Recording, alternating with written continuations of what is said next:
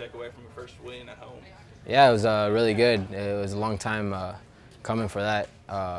We worked hard all game. I think we dominated most of the game, and finally we were able to cash in on our opportunities. So it's been good.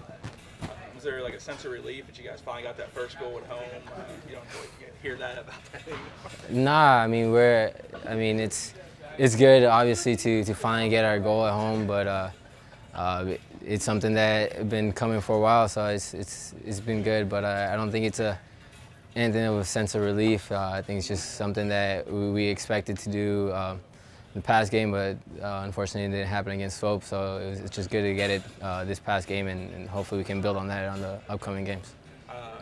First matchup this week, New York. You guys saw them for a little bit before weather canceled that game. What do you guys want to do differently in this matchup? No, I mean compared to the previous matchup against them, just come out better, come out the way we were coming out the first 15 minutes this past game and against Swope Park. I think we just gotta build on starting fast and trying to dominate from the beginning, from the first minute to the 90th minute, and see how it goes from there. But we got to start faster and start better.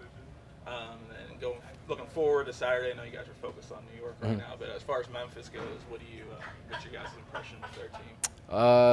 A new team. Yeah, we haven't really focused too much on them. I mean, right now we're just solely focused on Wednesday and against Red Bulls. After that game, we'll start focusing on Memphis and see how that goes. But I think it'll be a good game against them. It's another pretty close rival, so hopefully some of our fans will come out to that game, and we'll make it a good game and try and get 3 points out of that one as well. But mainly our focus is on Wednesday right now. So. And then, as a player, having 2 games in a short time span here, does that change your approach at all? Like practice games? Or? I like it more, less training in between games. Obviously, it is a big road trip for us. First time that we have back-to-back games like this, both on the road.